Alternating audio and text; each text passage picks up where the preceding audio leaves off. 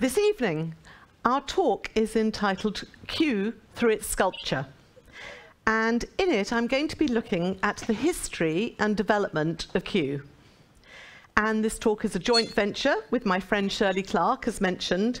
And the talk came about because Shirley, at the back, volunteers for the charity Art UK. So firstly, how do we define sculpture? Well, traditionally, sculpture is defined as the art of making 2- or 3-dimensional representative or abstract forms, especially by carving stone or wood, or by casting metal or plaster. Today, the definition is expanded to include construction and assembling, enabling the use of a wider variety of materials. And it is, therefore, so much more than just a figure on a plinth. And here, we'll be looking at these 2- and 3-dimensional forms that mirror the development of Kew. Our first slide is entitled Kehoe and sits just to the east of Kew Bridge on the towpath by Kew Pier. It was unveiled in April 2000 and consists of 2 separate pieces made of Portland stone with a hand-carved inscription on the rounded piece, as shown here on our next slide. And this says, Kew, from the word Kehoe, 1327, key-shaped spur of land. And this explains why one part of the sculpture is in the shape of a keyhole, with the second part, with the inscription, being the key. So in our story of Kew, although the sculpture is modern, it takes us back to medieval times, when Kew, or Kehoe as it was then known, was just a small collection of fishermen's cottages and farmland. Mark Folds, the sculptor of this piece, explains the name Kehoe was first used by the Anglo-Saxons and meant quay, based on the shape of the riverbank at that point. The Thames was, of course, an extremely important source of food and trade for those who lived by its banks in Anglo-Saxon and medieval times, and fishing was Kew and Brentford's largest occupation industry. We're next going over to the other side of the river, slightly outside Kew. This, again, is a modern sculpture, Liquidity, and it stands on the Brentford bank of the river at Ferry Point, opposite Kew Gardens, and marking the entrance to Brentford Dock. Created by Simon Packard in 2002, this 6-meter tall and 9-meter wide stainless steel structure is designed as 3 waves, engraved with hand-cut curved lines and fish. The lines are cut right through the metal so that light shines through them. In medieval times, as we've said, fishing was the largest industry in the area, and disputes frequently arose between the fishermen and the boatmen. In the 21st century, fish continued to be a cause of upset, as a number of residents objected violently to the size of this sculpture when it was erected, as it reduced their views of the river. However, 20 years on, the sculpture still stands and the fish still weave across the metal waves. And though it stands on the Brentford bank of the river, Liquidity encapsulates the medieval story of this part of the Thames and therefore of Kew as well. But now we move back across the river to Kew, where very close to the riverbank and Kew Pier is the area known as Westerly Ware. And this is a slide of Westerly Ware gates, and I hope you can make out the name Westerly Ware. It was a hard one to photograph this. These gates are the entrance to land used by fishermen in the Middle Ages to pull up and dry their nets and sort their catch. The name comes from the netting weirs that were set up across the river to trap fish. The word weir transforming to the word ware over time. This area is Crown land, and the sculpture we're looking at here with the gates with Westerly Ware written across the top, these were commissioned in 2007 by the Westerly Ware Association and were made by Shelley Thomas from the Brentford Forge at Kew Steam Museum from galvanized mild steel. And we'll return to look at the other gates at Westerly Ware as a later part of our story. Now, back to the map here, you might be forgiven at this point for wondering if we're going to see any sculptures that are somewhat older. This is, after all, a talk for the local history society. Fear not. Our next sculptures date from the 1700s. And these are two milestones, both made of Portland stone, one in Richmond, the one on the left, which stands opposite the Orange Tree Public House, and whose lettering was recut in 1989 by the Richmond Society, and the other very weathered one on Kew Road, just by the wall of Kew Gardens, opposite the end of Holmesdale Road. The Richmond milestone clearly reads 8 miles from Hyde Park Corner, and apparently the Kew one says 7 miles from Hyde Park Corner, but this is now impossible to make out. They are both Grade 2 listed and are thought to have been erected in the latter part of the 18th century, perhaps when the first Kew Bridge was put in place.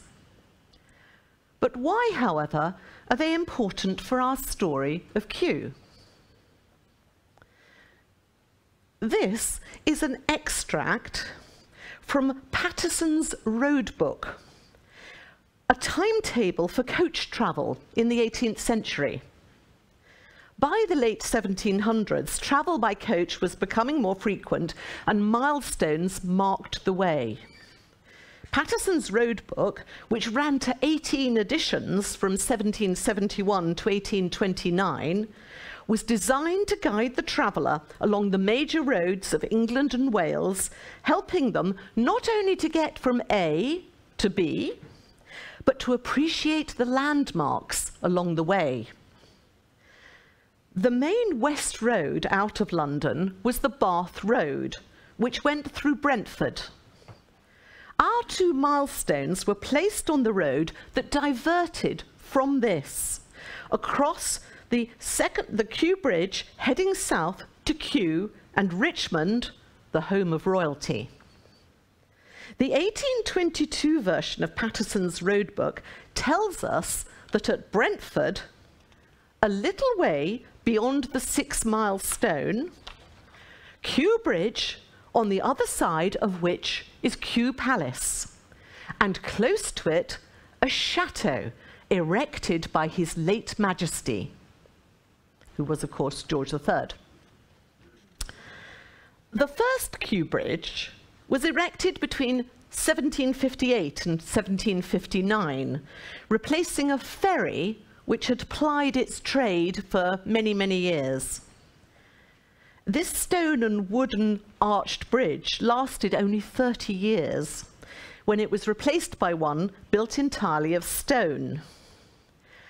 But by the late 1890s, it was clear that with the increase in traffic, this bridge was no longer adequate, both in terms of the weight it could bear and the problems caused by the narrow and steep approach to the bridge on the Brentford side. A third bridge was needed, and this was commissioned jointly by the Middlesex and Surrey county councils, and it bears the arms of both counties in cartouches on either side of the bridge. You can see that. This was opened on the 20th of May, 1903, by King Edward VII. The Grade 2 listed bridge is made of masonry, clad with Scottish granite, and it's thought that the cartouches are carved from granite as well. And for the purposes of this talk, it's the cartouche containing the Surrey arms which is the most interesting. The Surrey cartouche consists of an elaborate floral surround surmounted by what seems to be an image of Father Thames, and enclosed at the top the arms of the Earldom of Surrey, known as the Surrey checks. At the bottom right are the arms of Guildford with its Norman castle. Slightly hard to make out, but they're there. And bottom left are the arms of Kingston, showing 3 salmon. These salmon, which indicate the presence of fisheries in the river, suggest that in 1572, when these arms of Kingston were first recorded, fishing and the trade associated with it was the major source of income for the town. The parish of Kingston, being rather larger than it is today, included Kew until 1769. And the symbolism on the cartouche of Father Thames and the fisheries clearly connect us back to the medieval and Tudor history of Kew.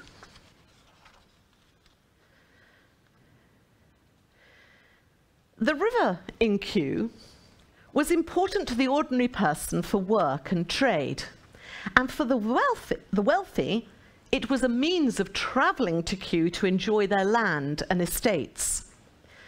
Richmond was a favourite place for royalty from as early as the 14th century.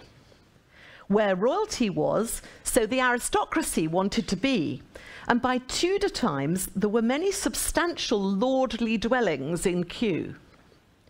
Even royalty, in the figures of Mary Tudor and Anne Boleyn, lived here in Kew for a short period of time in the 16th century.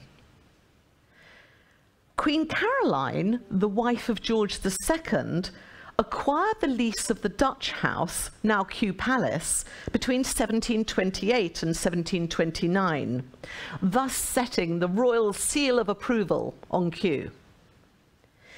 In 1759, Princess Augusta founded a 9-acre botanic garden within the royal lands at Kew. In 1802, George III united the royal estates of Richmond and Kew. And in 1840, responsibility for these estates was transferred from the royal family to the government. Throughout its history, the land occupied by Kew Gardens has been restricted to the public in some way.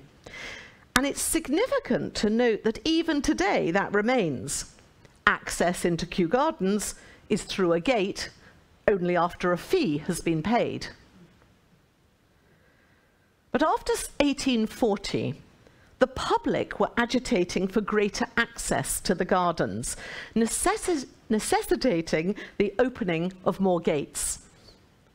Our talk now looks at the public entrances to the gardens, those along Kew Road and onto Kew Green, many of which remind us of the royal connection.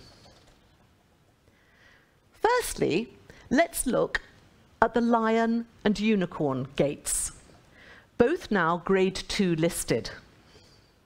The lion and the unicorn symbolize royal power, and the fact that these animal figures remain today on the walls of Kew Gardens is a constant reminder that this was royal land. And whilst royalty only lived in Kew for 100 years or so, their influence on the landscape and development of the area has remained. The Lion Gate is still in use today as the southernmost entrance to the gardens, whilst the Unicorn Gate, for many years used as a staff entrance, is not. The Lion Gate is built from London stock brick, capped with a Portland stone entablature, whilst the Unicorn Gate is built just from Portland stone. But what magnificent figures are on top of these two gates? The statues of the lion and the unicorn date from the early 1800s, when Kew Palace and its grounds were still royal property. But the gates we see today all date from after 1840. However, the lion and the unicorn didn't start life where they are today. Instead, these supporters of the royal coat of arms were commissioned by George IV to adorn the top of two small lodges, which were designed by Thomas Hardwick, as you can see here. These, as can be seen from the picture, stood either side of the gates, which were required when the king extended the royal property in 1825 and enclosed the western end of Kew Green. Just 6 years later, in 1831, this enclosure was revoked, and the lodges and the railings were removed, thus making the figures of the lion and the unicorn temporarily redundant. The two animals are made of stone, but not of stone that is carved. No, these were made of code stone, a type of extremely durable artificial stone material created at kilns in Lambeth, which were owned by Eleanor Code, and which were on the site of what is now the Royal Festival Hall.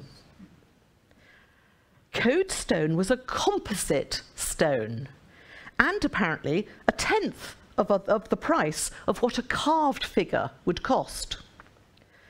The Code Artificial Stone Manufactory received the royal warrant from George III and the Prince Regent. But Code stone was not restricted to royal buildings. It became the most widely used material for statues of the late 18th and early 19th centuries. Our lion, having left Kew Green, was perhaps in storage for a few years, but by 1840 was sited in its present position.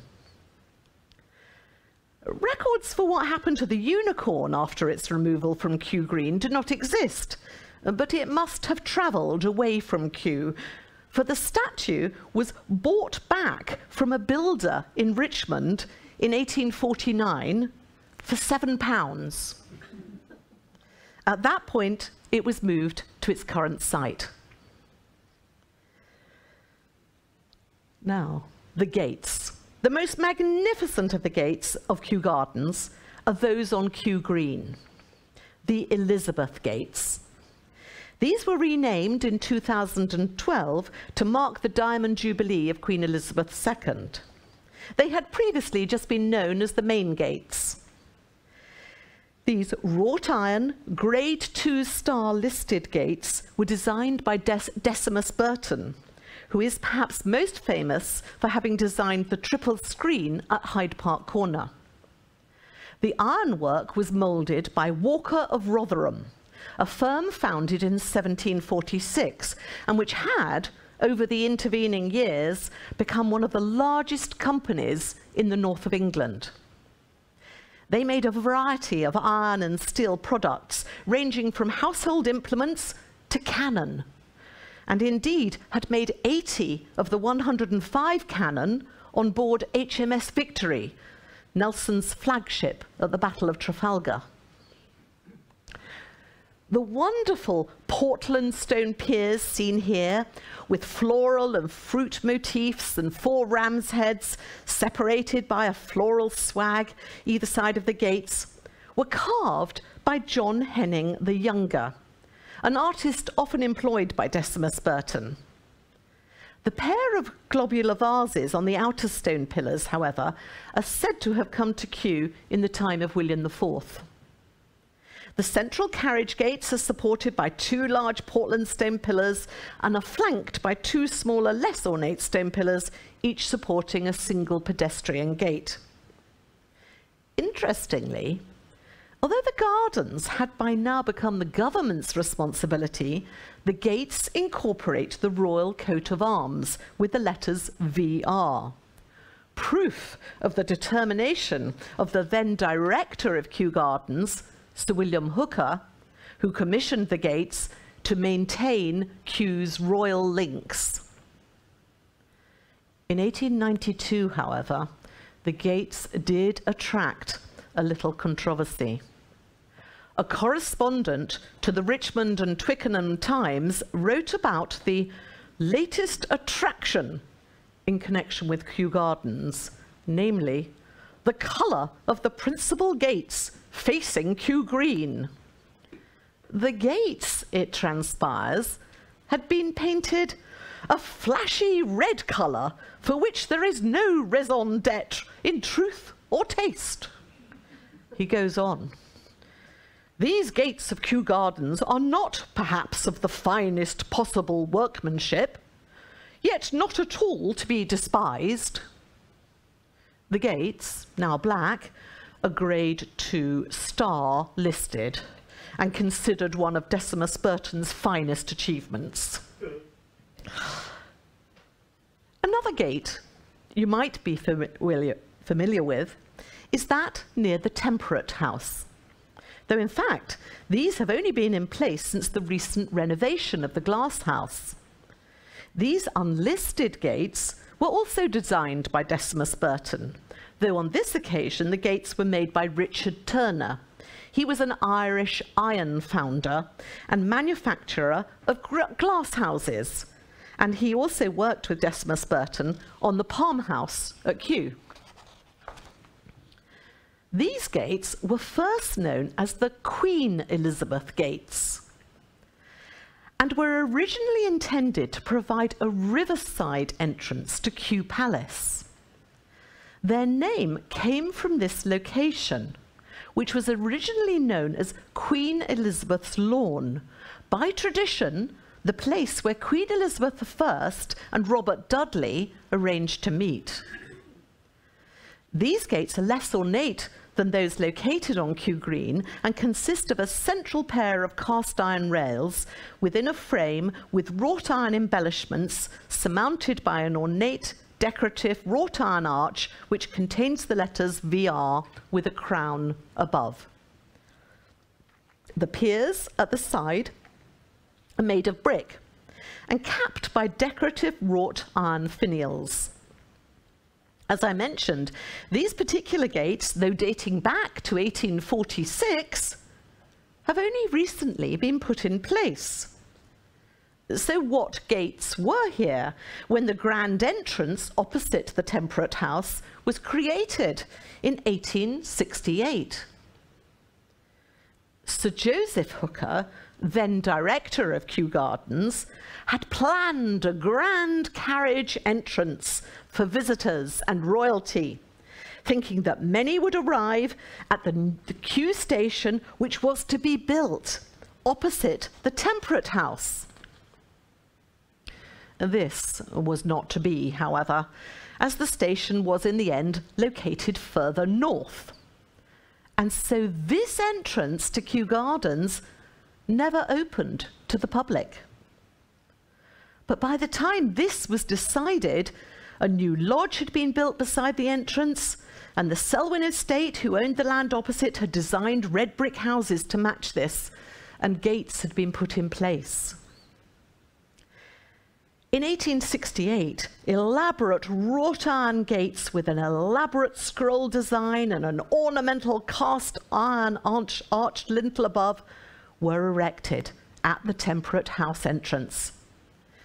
These gates, made by the Colebrookdale Ironworks in Shropshire, from a stock design number 77 in their catalogue, and probably designed by Joseph Kershaw, principal designer at the foundry in 1860, stood between Portland stone piers bearing the crown and VR in roundels surmounted by stone urns. These, with the addition of the royal arms, cost £75. Two-hand gates with locks and hangings for the stone pillars cost an extra £25 each. As previously mentioned, however, these gates were never opened to the public. In 1889, these Grade 2 listed gates were moved to their current position opposite the end of Lichfield Road. This entrance became known as Victoria Gate, and here they still stand, and they're, of course, open to the public. However, the locals were up in arms about this move, and one resident wrote to the Echo in 1882. "Officialism at Kew Gardens. Sir, allow me to call the attention of the Commissioner of Works and the public through your paper to what is now taking place at Kew Gardens. Some years ago, very handsome iron gates were erected in the Richmond Road, opposite the Temperate House, and by far, in my opinion, the prettiest entrance to the gardens. Miss Marianne North's picture gallery was erected by the side of the entrance and added very much to the charm of the spot. The trustees of the Selwyn estate so arranged the roads as to bring a wide road opposite the gate, and for the site of a new church a short distance up this said road, that it might also add to the beauty of this entrance and to the Temperate House. Would you believe it, sir, on passing that way on Saturday last, I found these gates and piers were partly demolished, and I was informed that it was the intention of Sir Joseph Hooker to remove the gates and refix a portion of them in one of the most ugly parts of the Richmond Road, without a house anywhere near it, and certainly the least interesting part of the gardens, where it is neither convenient as an entrance gate for visitors, nor, I should think, as a cart road. I was also informed Sir Joseph intends to block this opening with one of those ugly brick walls he appears to have on the brain. I hope some steps will at once be taken to stop this work. Sir Joseph Hooker seems to have a weakness for destroying everything that adds to the beauty of these gardens, and to annoy as much as possible the residents in this district. I am, sir, yours faithfully, Resident." This had no effect on Sir Joseph Hooker, however, and the gates remained in their new position at what is now the Victoria Gate. Before the decision was made to move these gates to become Victoria Gate, local estate owner and builder George Engelhart took the opportunity to enhance the prestige of his land, slightly to the north of the present Victoria Gate, by offering to finance a new gate. And so in 1869, a set of carriage gates, identical in design, number 77, to those still in situ at that point near the Temperate House, were ordered at a cost of £75 and installed opposite the end of what later became Kew Gardens Road. The entrance was named Cumberland Gate, after earlier residents of Kew, the Dukes of Cumberland, and these gates are now Grade 2 listed. We now move to a different aspect of the development of Kew, and that is memorials to the dead. Only a minority of people in Georgian times were able to afford the luxury of a permanent memorial, but the Georgians relished their monuments, and considerable numbers survive today. The designers and sculptors of these memorials have long since been forgotten, but their skill and craftsmanship survives.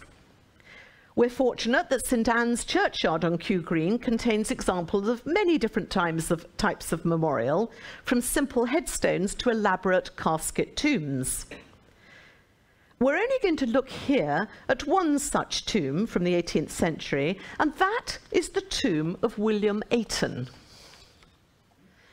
Although Ayton started out as a humble Scottish gardener, he became extremely successful and was persuaded to take charge of the Botanic Gardens at Kew in 1759 under Lord Bute, beginning his illustrious career as gardener to His Majesty at Kew. This elevation in position enabled his family to have this tomb constructed after his death in February 1793. It consists of a pared-back casket tomb set on a plinth, which is now sunken into the ground, lacking the usual elaborate lion's feet supports. The side panels slope upwards and outwards, and the roof is gently domed, surmounted with a plain carved classical urn. 3 of the panels are inscribed with the names and dates of the Ayton family: William, his wife Elizabeth, their 4 daughters, and 2 sons, who are buried here. The inscriptions were recut in 1993, but are sadly now barely visible. Unlike some of its neighbouring tombs, it contains no effusive language or decoration. With its straight lines and neoclassical style, the tomb exudes simplicity and elegance. In 1793, the Marchioness of Rockingham wrote of William Ayton that she was quite charmed with the plainness of his manners, without a grain of that pomposity one might have expected, qualities which are clearly reflected in the design of his tomb. From the late 19th and early 20th century, traditional churchyards had become overfilled with burials. Purpose-built cemeteries were now the order of the day. The acquisition of land in the borough of Richmond by Fulham Council in 1904 and by Hammersmith Council in the 1920s for use as overspill cemeteries dramatically altered the landscape on the eastern side of Kew, changing what was farmland into memorials for the dead. The 2 cemeteries, built 20 years apart, both had functionality, but also beauty and care in their execution. In some ways, they were the same, but they also interestingly reflect the styles of their respective times. And this we see in their sculptural elements. A quote from the Fulham Chronicle of the 26th of October 1906 comments that in the new cemetery, a handsome stone wall with artistic railings fronts the road, and the semicircular entrance gives a stately finish to it. London Cemeteries, an illustrated guise and gazetteer by Hugh Mellor and Brian Parsons, first published in 1981, mentions the bulbous stone piers along the perimeter wall. By 1926, however, when Hammersmith opened its cemetery on the other side of the Mortlake Road, the one that's now known as Mortlake Cemetery, fashions had changed. This cemetery was created while Robert Hampton Clucas was borough engineer and surveyor of Hammersmith, and apparently the project cost £31,000, more than £2 million in today's money. The influence of the Art Deco architectural style is clearly apparent in the red brick pillars, which hold the gates and surround the whole site. The straight lines and geometric shapes are very different from the bulbous style of the North Sheen Cemetery across the road. The book London Cemeteries describes this cemetery as being designed on a grandiose scale, and that it has 2 sets of fanciful gate piers with acorn finials. Acorns are believed to represent many things, but here their connection with rebirth and the cycle of life and the seasons may well have been the symbolism the designers of the cemetery were looking for. Memorials were also important in marking the passing of many soldiers and civilians who died during the Great War of 1914 to 18, and also during the Second World War, which started just 21 years after the end of the first one. Walk round most cemeteries today and you'll come across memorials to the war dead, both military and civilian. All too frequently, the designers and builders of these memorials are lost in history, but the sculpture remains and is a poignant and long-lasting reminder of loss. In the cemeteries we've looked at, there are 2 memorials to civilians who lost their lives during World War II. In North Sheen Cemetery, a Portland stone plaque is set in a York stone wall. Whilst in Mortlake Cemetery, a Grade 2 listed memorial in Portland stone and Westmoreland slate is, as Historic England puts it, an elegant and characteristically restrained example of a post-war public cemetery memorial. In 1918, Sir Reginald Blomfield designed for the Imperial War Graves Commission what was to become a defining site in cemeteries throughout Britain and the Commonwealth, the Cross of Sacrifice. This was an elongated Latin cross fashioned from stone and mounted with a downward-facing bronze longsword. There is one such memorial in each of the cemeteries we've looked at. The memorial in the North Sheen Cemetery commemorates those who fell in both World Wars, while that in Mortlake Cemetery commemorates those who fell in World War II.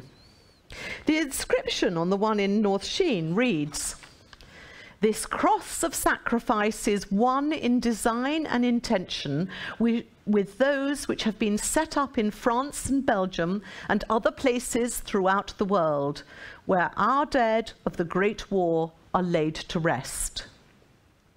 Whilst that on the Mortlake cross reads, "Their glory shall not be blotted out." And there is a third similar memorial, this one cited on Kew Green.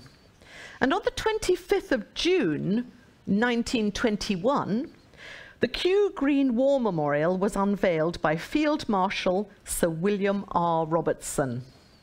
This Grade 2 listed Cross of Sacrifice is made of Portland stone set on a plinth, which is in turn set upon 2 stepped octagonal bases. Unusually, the cross is not mounted with the bronze longsword. Originally, names of servicemen lost were engraved on the memorial. In 1947, the cross was in a poor state, with the names so defaced that a bronze plaque was attached to the plinth, inscribed with the words, "Their name liveth for evermore. The names of the men of this parish who died for their country in the 2 wars, 1914-1918 and 1939-1945, are inscribed in the adjacent church of St. Anne. This is the memorial of their honour and of the gratitude of the people of Kew." Another sculptural piece commemorating the war dead of Kew takes us back to Westerly Ware. Westerly Ware was first enclosed in 1922 using the monies collected in the local War Memorial Fund, and it was decided that 6 tennis courts would be constructed and the rest laid out for children's games and for seating. It is the entrance that concerns us here, though, with its sculpted pillars and metal gates, and in particular, the part connecting the 2 gateposts.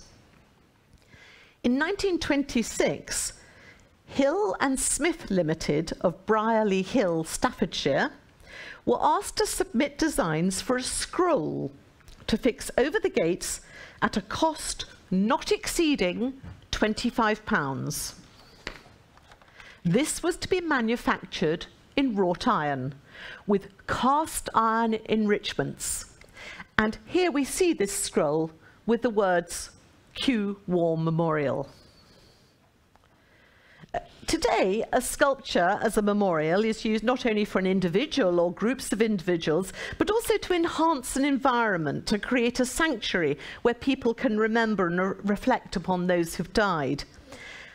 And this can be seen in Kew in the Gardens of Remembrance at Mortlake Crematorium. Here, sculpture creates a tranquil and soothing atmosphere. In the Babies and Children's Garden of Remembrance, we can find a floral fountain made from copper and hand-blown glass in orange and yellow.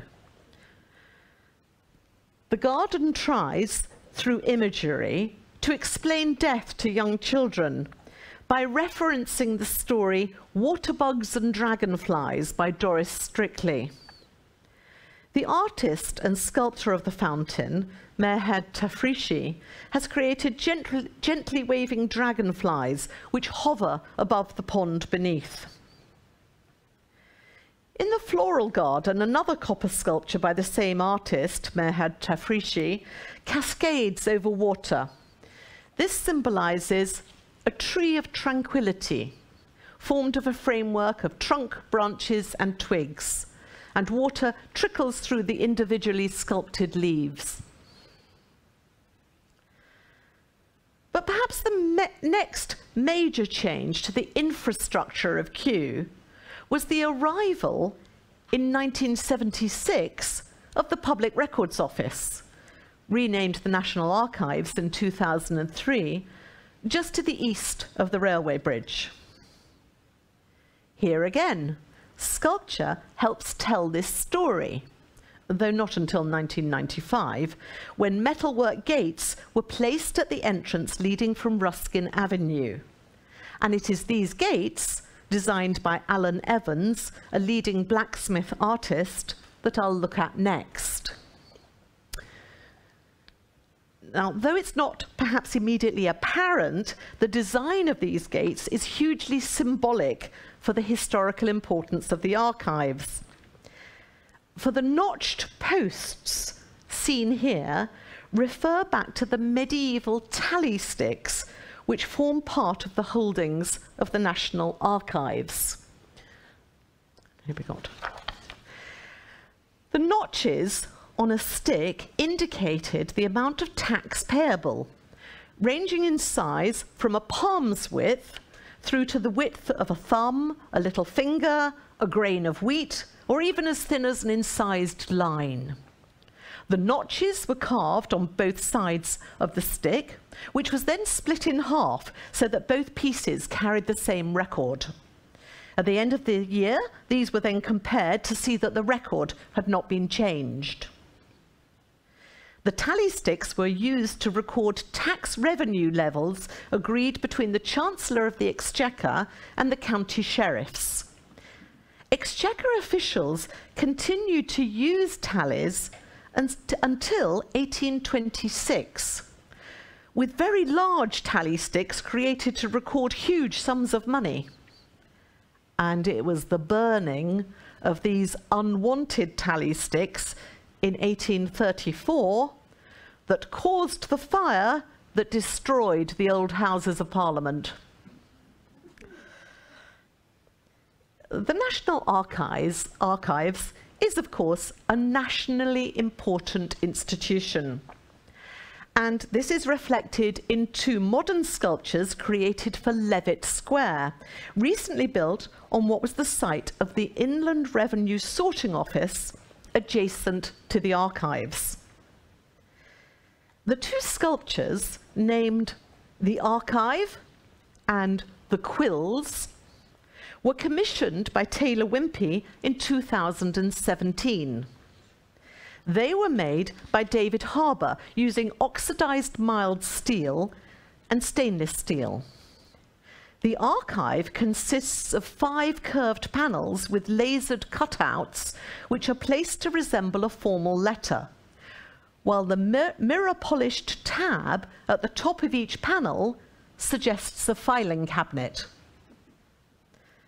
The Quills is made up of 6 curved sheets of oxidized stainless steel. They seem to be cut and fragmented, representing tattered paper, while at the same time, the top of each sheet is shaped to look like an upside-down, old-fashioned pen nib. In this way, the sculptures reference both the archives and the sorting office. this brings me to the last section of our talk. In the 21st century, with many public locations around the country already boasting a piece of sculpture, architects and local authorities focus their attention on bringing sculpture to housing developments, aiming to include sculpture to bring human interest and aesthetic pleasure to their inhabitants. If you have walked through Kew Riverside, maybe you will have noticed this mirror-polished stainless steel monolith rising from the ground with water flowing down the sides. The surface tension here creates rhythmical wave patterns, and the piece is entitled Miss Prism, reflecting its shape. It was designed by William Pye, who works mostly in stainless steel and cast bronze, and for whom water has been an integral part of his work since the 1980s. Further along the road is Kew Eccentric Empress, designed and created by Danny Lane, an American who's worked in London since the 1980s. He's known and noted for his work with glass, and in Kew Eccentric Empress we have 12mm thick float glass discs, hope I've got that right, threaded onto a stainless steel rod held together by tension. His inspiration for the piece was his fascination with the Solomonic or corkscrew-like column. The last sculpture, located in the St. James's development, is White Light Passage, a work in stainless steel tubing by John Gibbons. This came out of a number of works he produced entitled Body and Soul, and White Light Passage reflects his thoughts on the soul leaving the body. None of these three sculptures is old. They were created in the last 30 years. So what do they have to do with our local history? Well, they're firmly positioned, they're here to stay, and so they are now part of our history and development of Kew. Everyone will be inspired by and experience sculpture in different ways. Perhaps our last two sculptures will further broaden the way in which sculpture and its use can be perceived.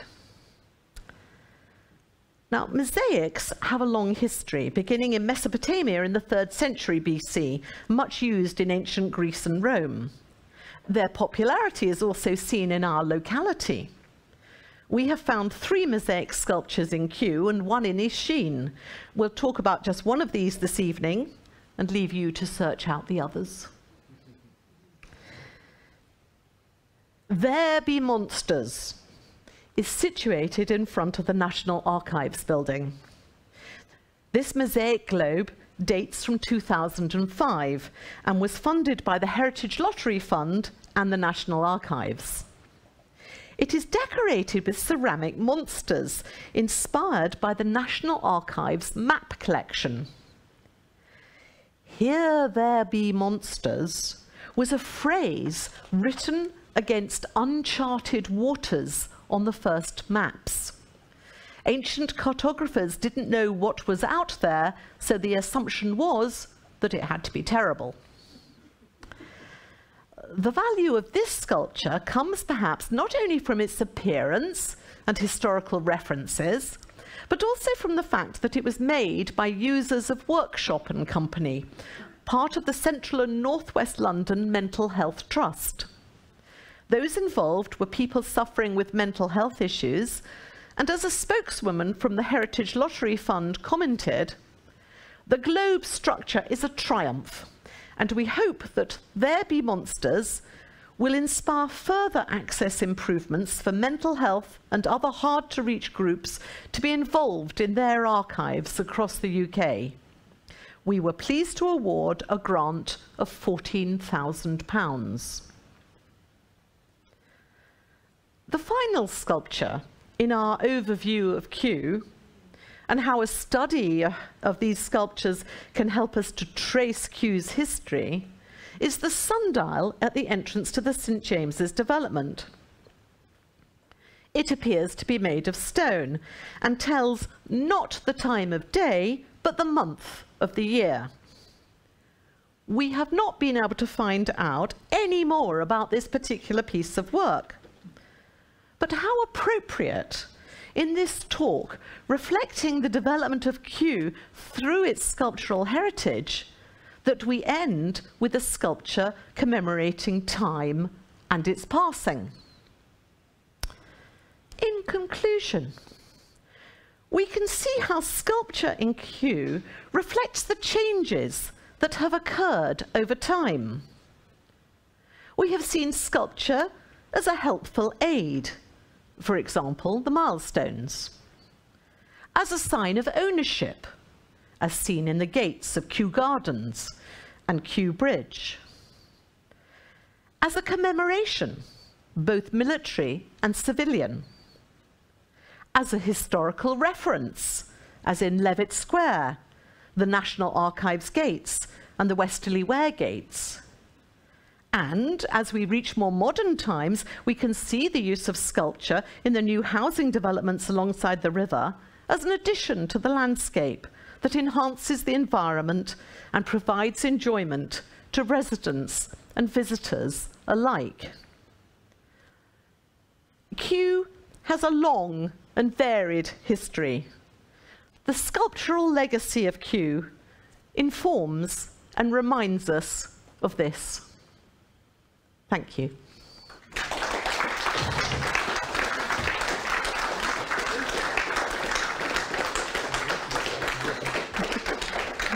I need some now. Thank you, Shirley. That was a fascinating presentation. As I mentioned earlier, it was actually two speakers tonight, but one hasn't spoken yet. And would Shirley Clark like to join us? Where is Shirley?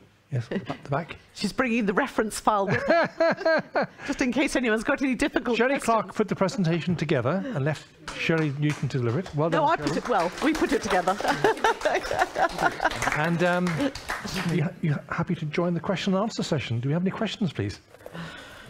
Probably not. Judy has a comment. A comment from Caroline Blomfield, who says, Sir Reginald Blomfield, architect designer of the Cross of Sacrifice, was a cousin of the late David Blomfield of Richmond Local History Society.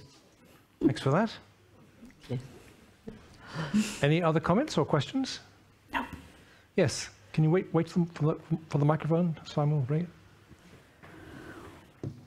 Thank you. Just an observation on why Kew might have been important to the royalty. It's to do with the tidal patterns on the Thames.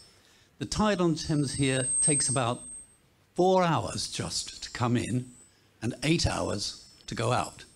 If you were leaving the Palace of Westminster heading for Hampton Court, about as far as you can get on an incoming tide is Kew. There's no point rowing past that because the tide is going to wash you back out. So you have to moor up, park your boat and spend the night. Thank you. Good point. Very interesting. More points. Simon.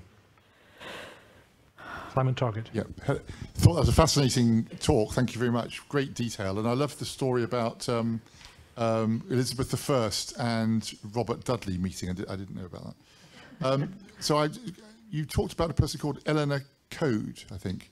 I was struck by the fact that there was such a entrepreneurial woman in the 20s or something, inventing presumably a type of stone, or I don't know. But I wondered if you had any more information about her. She had a factory for something else, I think, to start with, and then she met someone who had developed the recipe for this artificial stone, and she, I think, went into business with him, but then rapidly got rid of him. And if I remember the story correctly, and she was very, very successful. And if you're Code stone is an amazing subject, and a local example, outside Ham House, the figure of Father Thames, just outside Ham House, you go in the gates and then there's a little round bit and Father Thames is in the middle. That is made of Code stone. And the other really famous example of Code stone is perhaps the lion on Westminster Bridge. which looks as perfect today as the day it was made 200 years ago. But code stone was used enormously in embellishments on houses around 1800 or so. Lots of, because it could be moulded. So it was a fantastic use to embellish houses. So really interesting. It's a lot less expensive as well than ordinary, than having to carve a stone. Yeah.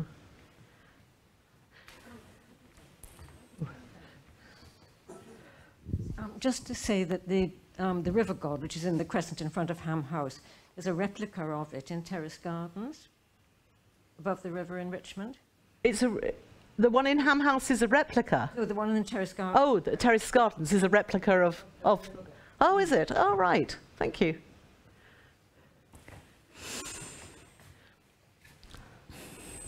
A lot of the kind of recent controversy about sculptures, or perhaps more accurately statues, has been about, you know, representation of people who are now controversial, whereas all these examples are either abstract or mythical people, things. Are there any local examples of, you know, statues which might be controversial or well-known people? In Richmond, there are, whether they'll be controversial or not, I don't know, but there's the, I believe there's the Chilean... The Chilean founder, is it Bernardo O'Higgins. O'Higgins? There are very few actual statues of people, as far as I can tell. Yeah. Ellis Whitaker, who was the founder of... Whitaker Ellis Ellis was the mayor of Richmond. Yeah, there's a bust of him in the old town hall. Yes. But we don't have a lot in the borough. And there's going to be one of Virginia Woolf, I think. Well, maybe, yes, which has quite a lot of controversy over whether there should be one of Virginia Woolf or not. But she wasn't a slave owner, as far as we know. No. Though she did say, rather dead than live in Richmond. Yes. Thank you, Shirley and Shirley, for a super talk and the preparation of that talk. I've always been struck by the sculptural qualities of the boundary walls of the two cemeteries, North Sheen and Mortlake cemeteries. Do we know who actually designed those piers, gate piers? We've lost, sadly, I think, as part of the war effort, I suspect, all the original arts and crafts ironwork around the first cemetery, and presumably the later, slightly Art Deco ironwork around the second cemetery. But thank goodness that the stone and the brickwork survives on both.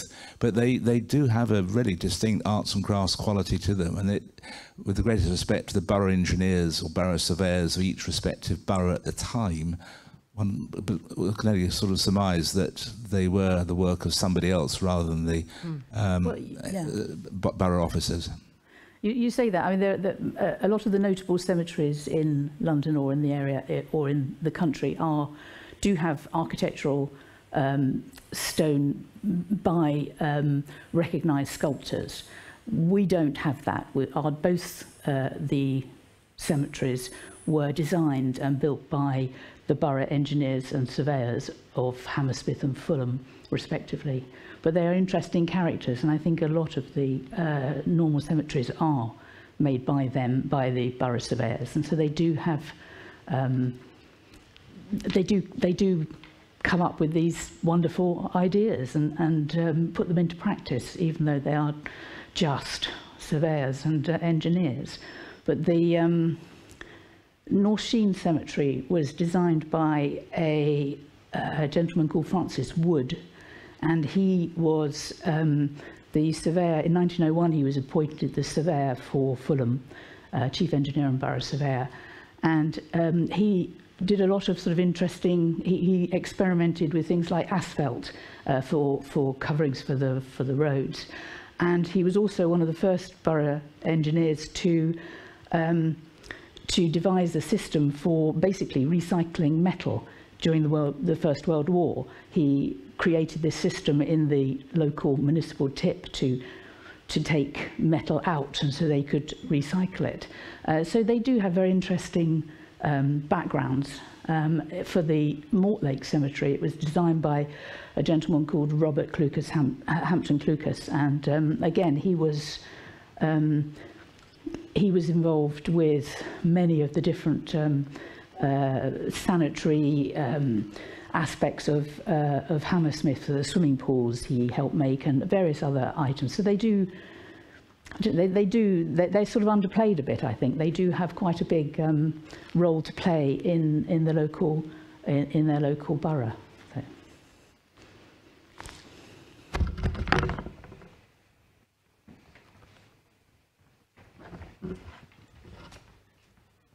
Did you say there were 3 public mosaics in the borough?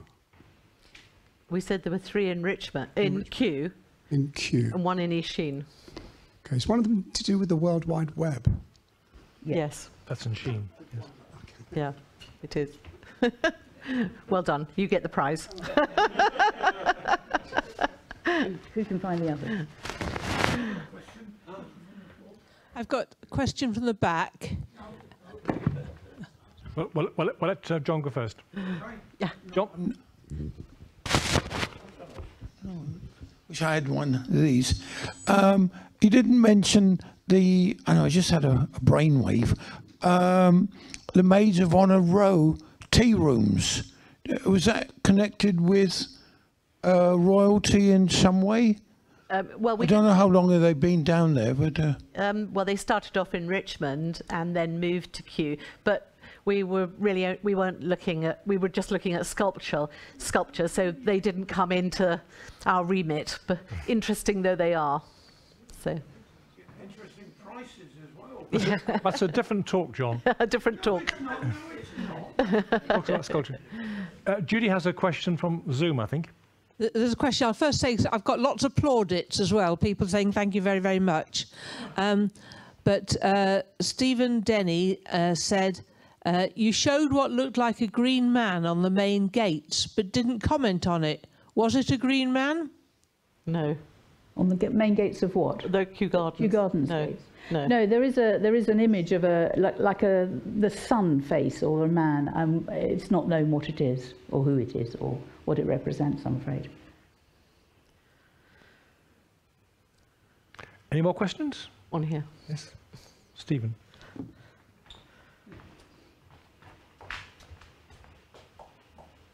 It's perhaps one step down from the more elevated sculpture that you've been talking about this evening, but Kew does have 1 or 2 rather charming little additions to domestic housing that almost make an entry. For those who know Ennerdale Road, there's a house which is now part of Abbeyfield that has what looks like the head of a king and the head of a queen. And rather charmingly, it also has a little squirrel all carved. I don't know whether they're bought from a catalogue in Victorian times or whether they are indeed individual things. But they're one of the little things that pop out. And indeed, on Forest Road, for example, there is one of the houses that has a cartouche on the front of it with an anchor. And one might wonder, why does that particular house have that and none of the other houses round about do?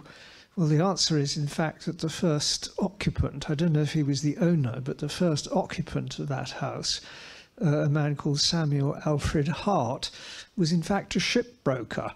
And he obviously paid to advertise his trade on the side of his house. I know it's not quite a sculpture, but it's one of the little sort of highlights of walking round that one might come across. Stephen, will you be capturing this in future articles for the journal? Oh, yes. Any more questions or comments? I've been gagged.